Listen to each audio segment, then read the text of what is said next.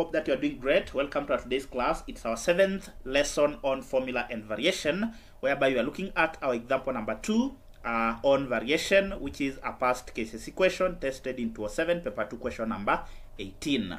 So it reads that given that y is inversely proportional to x to the power of n and k as the constant of proportionality. So in part A, Roman 1 of the question, they want us to write down a formula connecting y, x, n, and k. So remember, whenever we talk of inverse proportionality, it simply means you are going to take 1 divided by the second quantity that you are given. Therefore, you are going to have y being inversely proportional to, so because of inverse proportionality, we are going to have 1 divided by the second quantity is x to the power of n. Since we are restricted to use k as the constant of proportionality, we are going to have y being equal to, remember, whenever you want to remove the proportionality symbol, you introduce equal signs with a constant, and we are restricted to use k as the constant, then of course multiplied by 1 divided by x to the power of n. So this one means we are going to have y being equal to k multiplied by 1, you'll simply get k, then of course divided by x, then of course to the power of n. Then in Roman 2 of the question, remember in Roman 1 we were required to find the equation in terms of y, x, n, and k. This is the equation. It is in terms of y, then of course we have x, n, and k. So in Roman 2 we are told that if x is 2 when y is 12 and x is 4 when y is 3, write down two expressions for k in terms of n, hence find the values of n and k. So the first expression, I'll substitute when x is 2, y being 12. Therefore, I'm going to have 12 being equal to k, then of course divided by x to the power of n. My x is 2, so this will be 2, then of course to the power of n. Then I'll make this one a fraction so that I can do cross multiplication, so that I can make k subject of the formula. So 12 times 2 to the power of n, I'm going to have 12, then of course multiplied by 2 to the power of n, being equal to 1 multiplied by k, I'm going to get k. So this will be my first expression, that is equation for k. Then to get the second equation, I'll simply substitute when x is 4 and y being 3. So I'm going to have in this particular equation, so y is 3, so I'm going to have 3 being equal to k, then of course divided by x to the power of n. When y is 3, x is actually 4, so this will be 4, then of course to the power of n.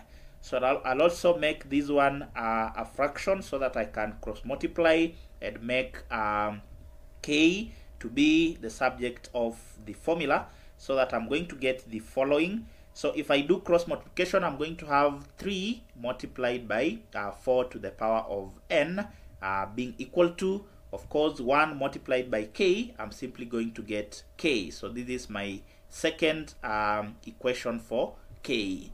So I've formed the two expressions for k, that is in terms of n. Then you are told, hence find the values of n and k. To find the values of n and k, I'm simply going to equate the two equations. So I'll say that equating equations 1 and 2, equating equations 1 and 2. So I'm equating equation 1 and 2 because they are both equal to k. Therefore, if I equate the two equations, I'm going to have the following. So the first equation is 12, then of course multiplied by 2 to the power of n is equals to k. Then the second equation is k is equals to, so it is still the same k, which is equals to 3, then of course multiplied by 4 to the power of n. So this one simply implies that 12 multiplied by 2 to the power of n must be equal to 3 multiplied by 4 to the power of n, since both numbers are equal to k. Then if I divide through by 3, I'm going to have the following: divided by 3 divided by 3. Of course, these 3 and 3 will cancel out. 12 divided by 3, I'm going to get 4. So I'll have 4 multiplied by 2 to the power of n being equal to 4 to the power of n. Then if I want to solve for the value of n, I'm simply going to express both numbers to the same base. So if you look at the numbers, they can be expressed to base 2. So 4 is the same as saying 2 to the power of 2, then multiplied by 2 to the power of n being equal to 4 can be written as 2 to the power of 2. But because we already have an n on the power, so this will be 2 to the power of 2n. So if you use the laws of indices, whenever if the bases are the same, if you take a to the power of m multiplied by a to the power of n, you should get a to the power of m plus n. That whenever you multiply similar bases, then you are supposed to add the numbers on the power.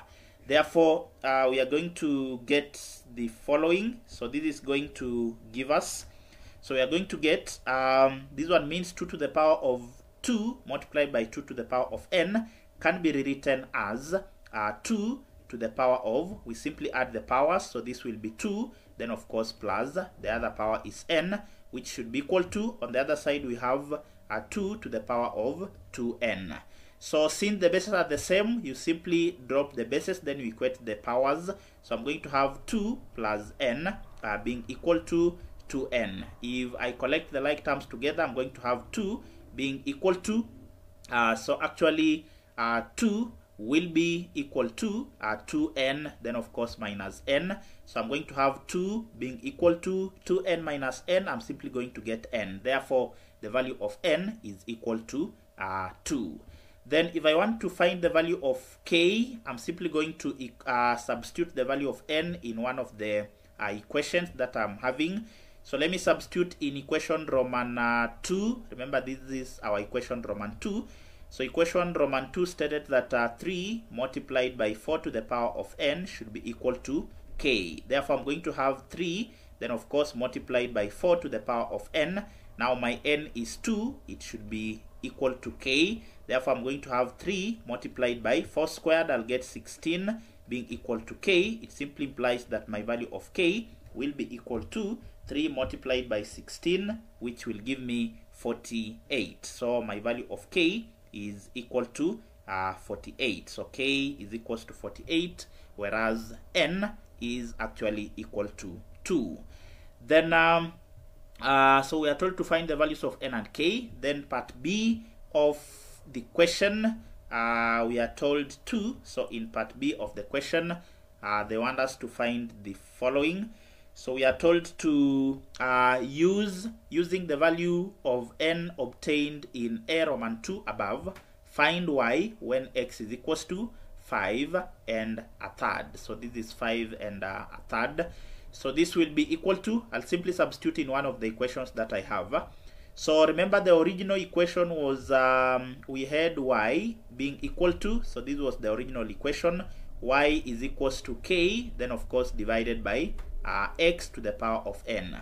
Since we have already found the values of k and n, I'll simply substitute them so that I have y being equal to, my value of k is 48, then of course divided by x to the power of n. So this will be x, then of course to the power of n.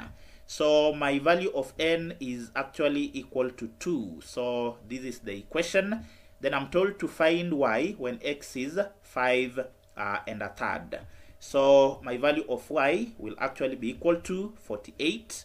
So remember, we are answering part B of the question. So y will be equal to 48. Then the whole thing divided by x to the power of n, but our n is 2. So this will be, my value of x is 5 whole number and a third. So 5 and a third, then of course to the power of 2, because it was x squared.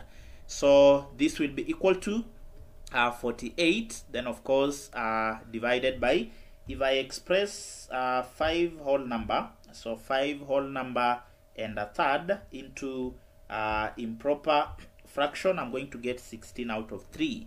So this will be 16 of course of 3, then the whole thing is squared, or to the power of 2, so to the power of 2. Then if I simplify, this is what I'm going to get. So I'm going to get the following. If I simplify that, this is what I'm going to get.